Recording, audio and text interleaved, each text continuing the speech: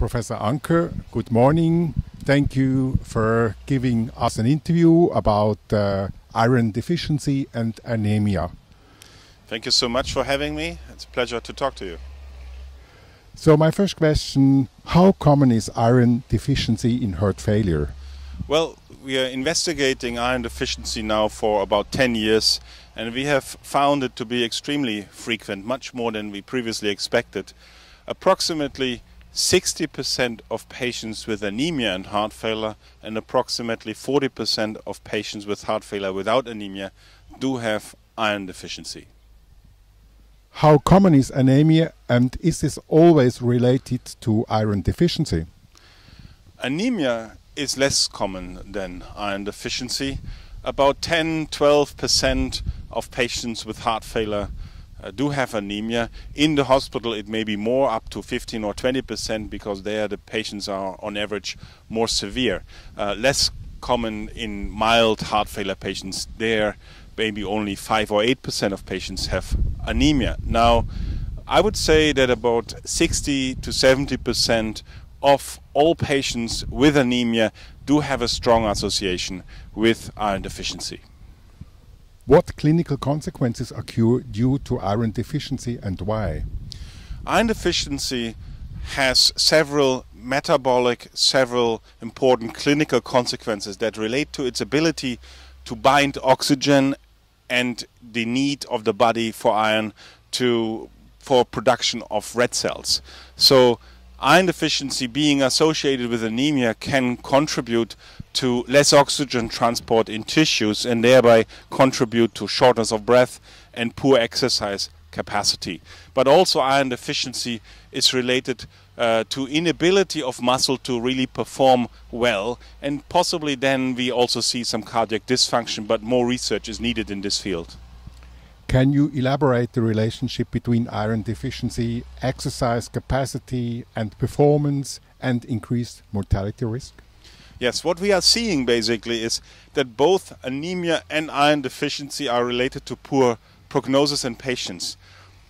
If you have anemia, you have already a prognosis that is impaired to patients that are stable, have no anemia, have no iron deficiency.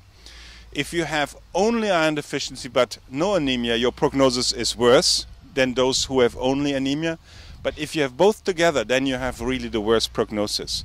We don't fully understand the reason for the poor prognosis, but maybe there's also simply a strong association of which iron deficiency anemia are signs of, which is that generally more severely ill patients just show these pathophysiological abnormalities and then have poorer outcomes. Iron deficiency per se might be prognostically more ominous than anemia in coronary heart failure. Why?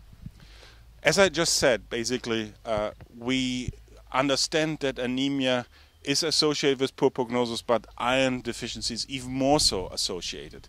Well, the reason is that iron deficiency is not only linked to poor oxygen transport, but also to poor oxygen utilization. And oxygen utilization being linked to iron deficiency is needed in every single organ of the body. You need it in the kidney, you need it in the brain, you need it in the heart, you need it in the skeletal muscle. And that is a much more ubiquitous kind of problem than just having not enough blood cells like in anemia. How do you diagnose iron deficiency? Yes, this is important because many people only consider iron deficiency when there is absolute iron deficiency. We diagnose iron deficiency in a more global way by investigating the functional iron deficiency.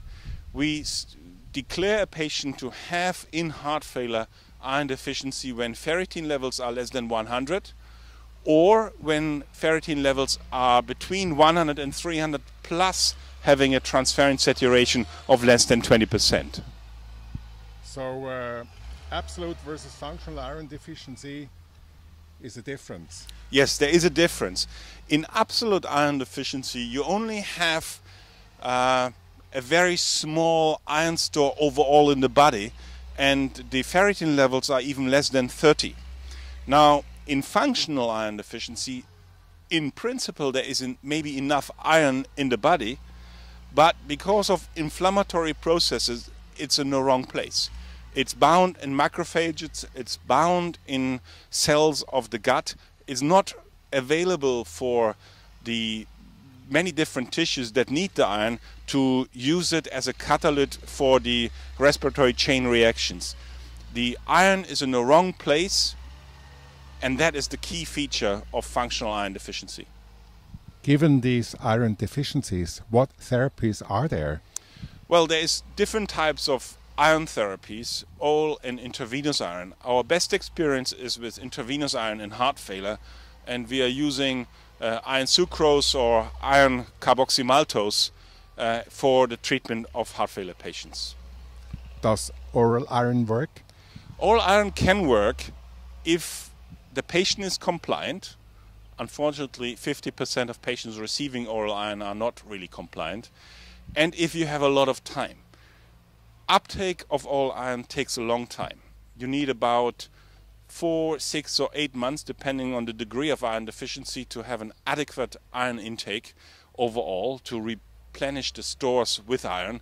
And so if you have enough time, and if you have a really compliant patient that is not bothered about the side effects, which are mainly related to gastrointestinal problems and to the bitter taste of the oral iron, if you have such a patient, it may work, but it really takes a lot of time. How long does IV iron take to show improvements? In the studies we have done, the improvements were already seen after 4 weeks. Now, can it be faster than 4 weeks? I believe yes. Some patient reports, when you speak to them, report improvements within a few days, maybe a week. We just, in our trials, didn't expect such a fast improvement, so we didn't have proper assessments already after 1 or 2 weeks.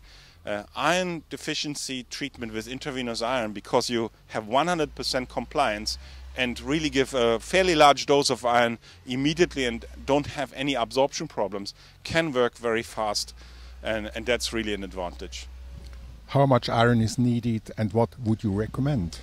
The typical dose you need can be calculated using the Ganzoni formula, depending on the body weight, depending on the hemoglobin of the patient, or you can use a more modern, simpler approach where you basically say, okay, every patient with chronic heart failure should receive between 1,000 and 2,000 milligram. And you typically give this in 500 milligram doses of intravenous iron, so it's fairly fast. Within a week you can have already 1,000 milligram by giving 1 week apart 500 milligram doses in short infusions. You then basically say, okay, this is the standard dose, 1,000 milligram, but if the patient is having a body weight above 70 kilogram, you give an extra 500 milligram, and if the patient has a hemoglobin value of less than 10, which is rare in heart failure, but it may occur, then you give another 500 milligram extra. So 1,000, 1,500 or 2,000 milligram as the starting in 500 milligram doses, in my opinion. And then every 3 or 4 months you give an additional 500 milligram. That should do it.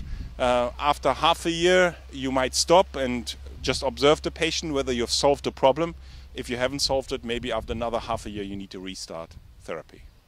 Now, erythropoiesis-stimulating agent therapy can cause iron deficiency. What should be done to counterbalance this effect? Yes, thank you for the question.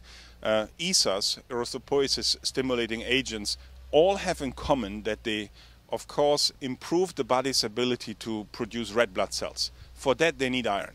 And that's why iron deficiency can result from the use of ESAs. The easiest thing is simply to accompany therapy of ESAs with the use of intravenous iron. If you do this, you might even reduce the dose of ESAs that you need, and therefore it may then also be a little bit more cost effective. What is the impact of IV ferric carboxymaltose on different organ functions? Well, this is an interesting and really improving area of research that we are doing. Not only do we improve the symptoms, exercise capacity, quality of life of patients, but we seem to also have organ dysfunction impact. Our newest research has shown that we positively improve the kidney function of patients. Also, kidney function is an energy-intensive process, and thereby We think by giving iron, we improve the energetics of the kidney and the kidney function and improve kidney function. Skeletal muscle can be improved and possibly also the heart, but in these areas we have some more research to do. Are there side effects with using ferric carboxymaltose? There is one side effect that is less common than with oral iron, but still more common than with placebo, that is of note, which is gastrointestinal problems.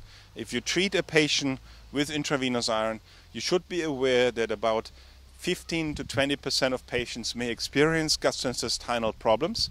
In our placebo group it was about 7%. In the all iron groups it's about 30 to 40%. So yes, there are some gastrointestinal problems, but they are counterbalanced by overall better symptoms, better quality of life. We also have overall the suggestion of cost effectiveness of this therapy, so maybe this can be acceptable for patients. We are coming to the last question. Is there a take-home message of our interview? My take-home message is think about iron deficiency when you see a patient with symptoms. Patients with symptoms don't need to have symptoms. We can do something about it. And intravenous iron therapy is now in the European guidelines for the treatment of acute heart failure, and the diagnosis of iron deficiency is part of the diagnostic session in these guidelines. Thinking about iron deficiency and using the diagnostic tests when you see such patients is the first thing I would like you to remember. And the second is, if you find iron deficiency, we can treat it, and intravenous iron might be a good option for that. Professor Anker, thank you very much for this excellent interview. Thanks so much. Pleasure.